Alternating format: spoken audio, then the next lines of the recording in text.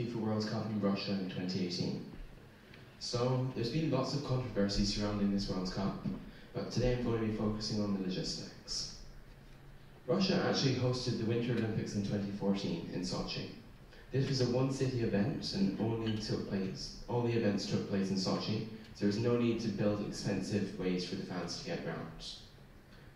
For all these non-football fans, I'm just going to give a basic background of how a team gets to the World Cup final.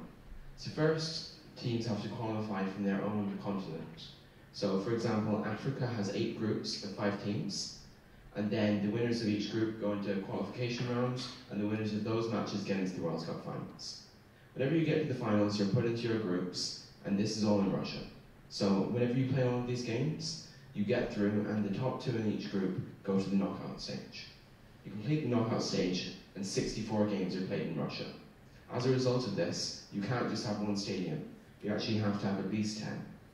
So, the problem in Russia is that all these stadiums are kind of built up around the country, and there isn't a great transport system. For example, whenever you look up Russian trains, you get a picture of that train. If you look up Russian buses, you get a picture of that bus. So, although they're going to have beautiful venues, they're not going to have any way to get the fans around.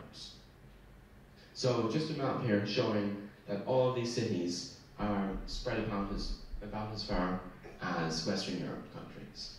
So, at first I looked at a solution which had small planes bringing people around, but this had a few major problems.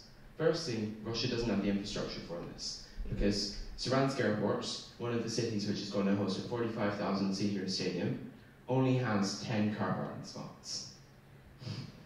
It can only service domestic flights, and only very small planes like this one. This isn't a way to get in 45,000 people. So I started to look at trains. So whenever I looked up trains in Russia, I found that they were quite expensive still because it's a very long distance, and they were also very slow. So I found the distances, and I said that it would take 8 or so hours to get from Moscow to Yekaterinburg, which isn't exactly ideal for any fan. So I looked at the Shanghai Maglev, which is kind of a mix between the planes and the trains. It's a super fast train which can hold lots of people, and at the same time isn't as expensive as building up the airport infrastructure.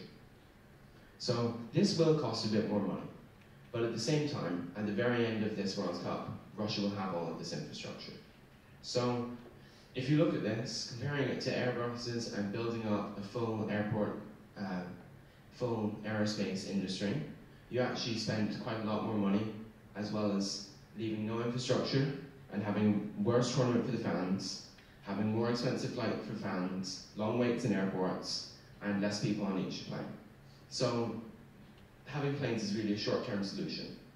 Whereas building maglev trains, that's all of the Russians get around Russia.